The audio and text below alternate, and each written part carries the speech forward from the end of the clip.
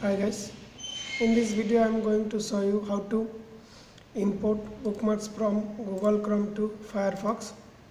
So to import bookmarks for Firefox from Google Chrome, at first you need to open Firefox, then move your pointer to up. You will see menu, file, edit, view history, bookmarks. Now you need to click bookmarks. Then you need to click show all bookmarks.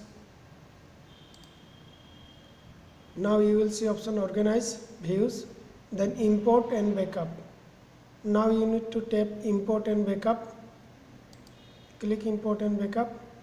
Then you will see options here, import data from another browser. Now you need to click import data from another browser. See, by default Google Chrome is selected. Now you need to click next button. Then you need to click next again. Then again click finish. In this way you